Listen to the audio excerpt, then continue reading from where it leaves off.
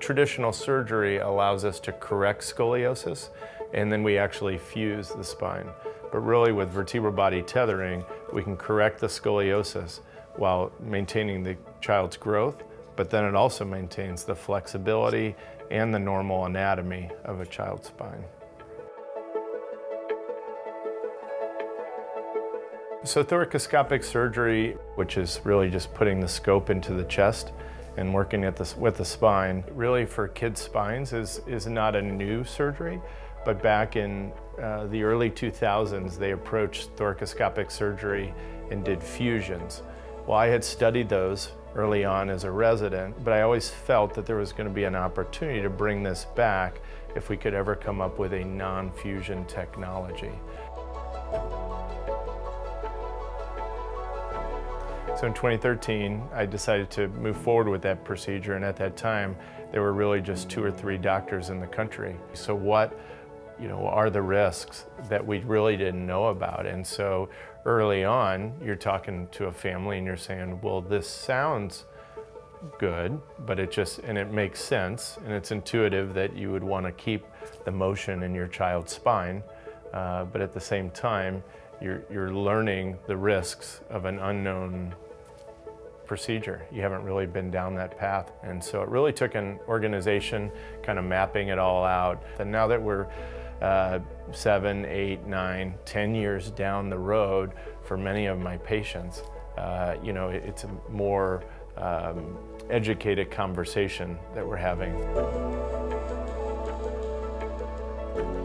It's all driven by passion.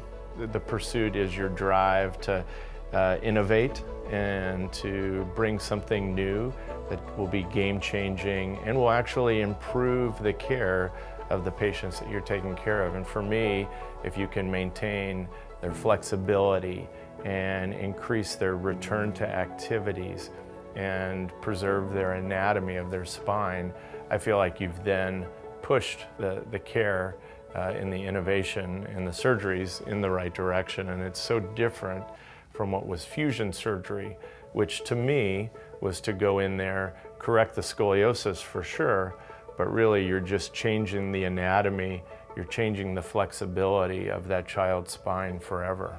And I think our first publication, it's now been cited almost 70 or 80 times. So that contribution in realizing, you're one of the first to write about this procedure. But it's really, as we study it, I look at it almost as a responsibility to make sure that we are getting better at selecting the right patients, better at the procedure itself.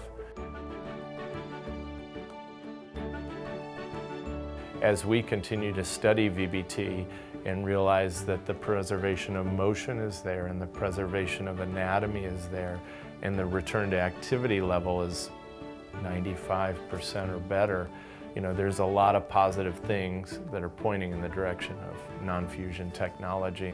Did I know that in 2013 it would be where it is today? I had no idea.